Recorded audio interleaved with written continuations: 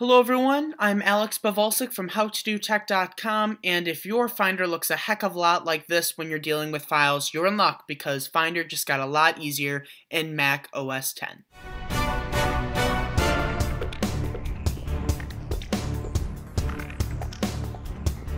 So in this video, we're going to be doing a walkthrough of the new features found in the Finder for OS X Mavericks, and it's a lot easier to deal with files in Mavericks than it was before.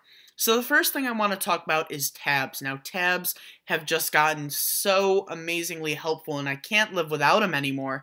I didn't think they were going to be a big thing for me, but really they have turned into one. So all you have to do, if you have multiple windows open like I do right now, now this can be very annoying, trying to balance these on the screen and resize them so you can use the most amount of your screen at one time without having to cycle through your tabs like this and expose every time to get to the right one.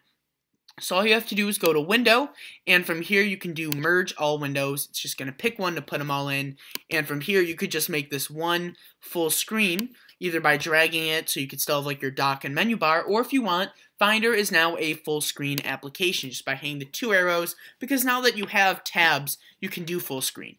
So I'm going to go back right now, and I'd also like to point out that this tab bar is not always viewable. I like it, so I'm going to go to View, and I always have the Show Tab bar. I could hide it if I wasn't, if I had a single tab and not multiple, but I do like to keep the tab bar up, specifically for the plus, and I can just do a new Finder window as simple as hitting the plus.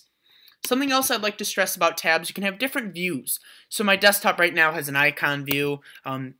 My page Africa has the column view, and then finally my documents have they have the cover flow view. So it's actually really simple to look at the different views within tabs. You can customize those however you want.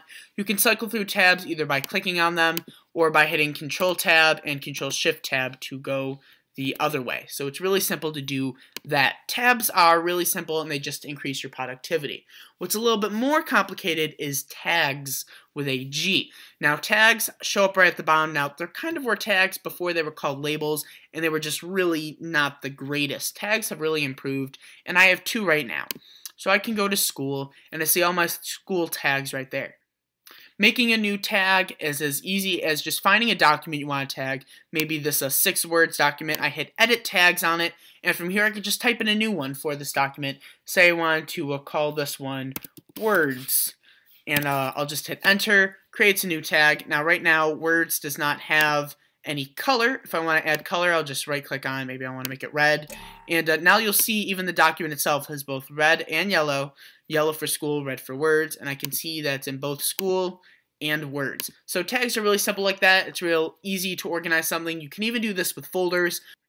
If you want to edit tags on a folder, it's actually really simple. You can just tap and select the folder, and from here hit Edit Tags. That pops down once again, and I could say add words to this one as well. Now if you want to delete a tag, you could just right click on it, and you could either rename it or remove it. I'm just going to remove from sidebar, or you could delete the tag completely. So I'm just going to delete the tag right now, and it's gone. So tags are really simple, and it's great if you want to organize things without folders. Maybe you want it in multiple locations. Now the big thing I'm going to say with tags, if you're going to do it, be dedicated with it. Don't just tag some things, and don't tag it badly. Make sure you tag as much as you want through that, because searching for things in tags and you might have forgot to add one can be really annoying. I've done it before where I've been searching for school stuff, and it turns out I never gave it the school tag, and I was searching through this folder for quite a while for no apparent reason. So tags are really simple for organization. Tabs are really great for organization, and the full screen just helps take the clutter away from this. But other than that, it's the same Finder you know and love, but I certainly have come to like it for what it really makes it unique. So we hope you have enjoyed this tutorial from HowToDoTech.com. If you have any questions, please leave them down in a comment below, or you can email us at howtodotechyt@gmail.com. We are also on Facebook and Google+, so if you have any questions, you can always ask us there, and feel free to circle us or like the page. You can also click on our YouTube channel to look at more content we have created, or click on one of the icons right now on the screen to go to those playlists to see more tutorials. Don't forget to like this video and subscribe to the channel. I am Alex Bavolsik, and I will see you next time.